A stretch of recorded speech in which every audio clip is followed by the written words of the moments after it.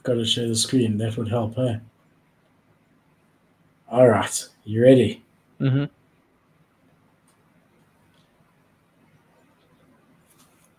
I don't know why there's no sound, even though there should Muted. be.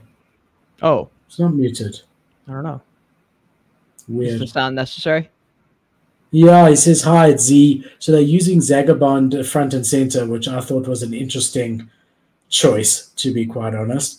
They've now got this special technology that they've made, which is the bean chip that you can scan physical items.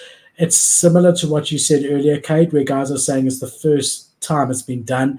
It's not. Clone X has been doing this with their clothing. But basically, they're rolling out 9 skateboards, which is also not a huge amount, but these are gold-plated, 24-karat gold-plated, and each skateboard is going to have the bean chip technology that verifies that it's an NFT. And then they've hinted also at gold guitars.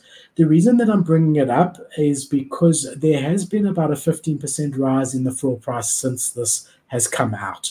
So I do think it's notable. And even though I've made my views on Azuki very clear, Zagabond has admittedly rugged projects before, and I'm not interested in investing in a project like that. I do think it would be a disservice to the viewers not to bring up notable news in the space just because of my personal views on a founder. So I did want to show this.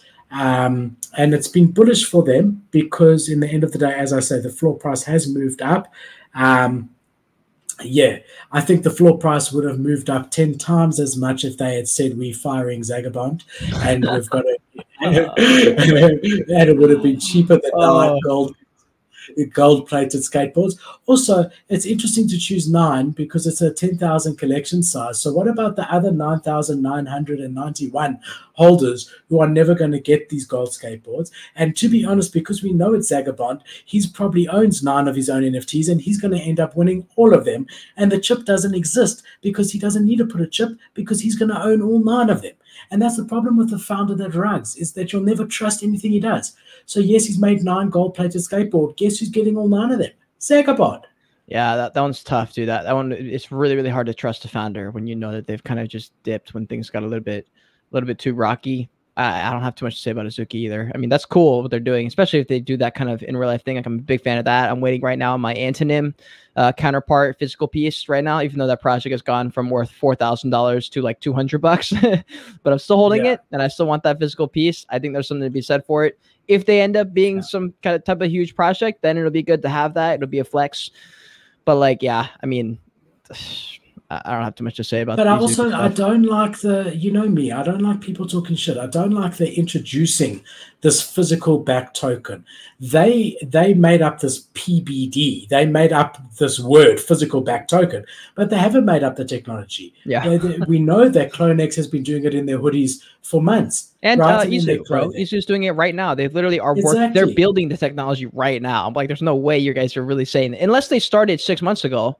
That then maybe, but I doubt it. You know, I don't know. In my opinion, they probably so we know that CloneX has said that they started it 5 years ago. Yeah, right.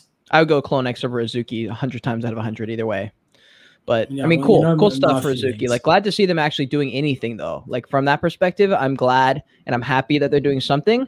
Because if they're not doing something, then nobody else is doing anything right now. So the projects that do have the funds and the capabilities and the competent people on the team, they should be, and they have a responsibility to uphold what they can in the NFT space and to keep the place alive, because they have the means to, and they should be trying new things. They've got all this fucking money, like millions more than any company fucking should in a year.